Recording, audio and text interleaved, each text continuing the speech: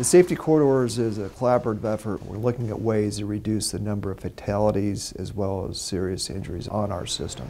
And in Arizona, we had 897 fatals in 2015. So far in 2016, we're up more than 2015. We need to do something about it. And that's what DPS also is going to join with ADOT and us in promulgate the message of awareness and drive safely and be sure that you pay attention to what you're doing.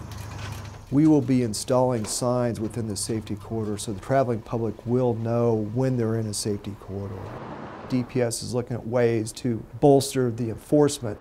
Increased enforcement for us will mean putting more units out there. The speeders that are weaving in and out of traffic, cutting people off, the reckless drivers, those are the ones that we're going to be targeting the most. Typical shift in the morning is traffic is extremely heavy.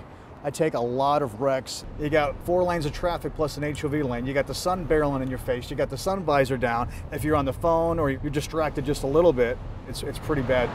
94% of the incidents are due to travel behavior. So we identify these corridors as locations where we want to reduce the number of behavioral issues. The first phase we'll actually implement before the end of this year between I-17 and SR-51, or from the stack to mini-stack, I-10 between the 202 Santan and SR-187. The second phase will actually begin early next year, and we're looking at I-40 between the 93s up around the Kingman area, east and west of Kingman, as well as US 60 between the 101 Price Freeway and 202 Red Mountain Freeway.